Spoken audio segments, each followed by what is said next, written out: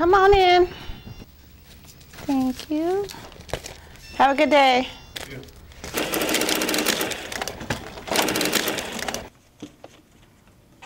We sell t-shirts, skull caps, do-rags, grease, wave brushes, picks, combs. Well, St. Cloud has become very diverse, so I think that we need to see more African-American Black-owned businesses open. The women here in the St. Cloud area have been having to drive to the city to get their products, which is an hour there and an hour back. So I just knew that this was something that was needed and just decided to go for it. 10 and 12-inch track hair for weaving would probably be the item we sell the most of. These are, her name is, all the wigs have names. This is BB. She would be a short synthetic hairstyle wig. We have Cleo. She would be long, kind of like a Chinese bang cut. This one's synthetic hair.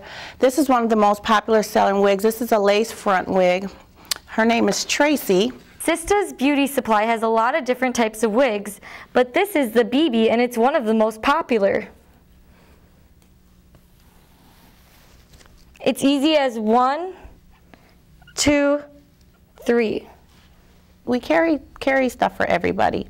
And I just wanted to say also, it's just not for ethnics. You know, I'm biracial. My mother's white, my father is black. So we have something for everybody here, but we just wanted to especially cater, though, to the ethnic community.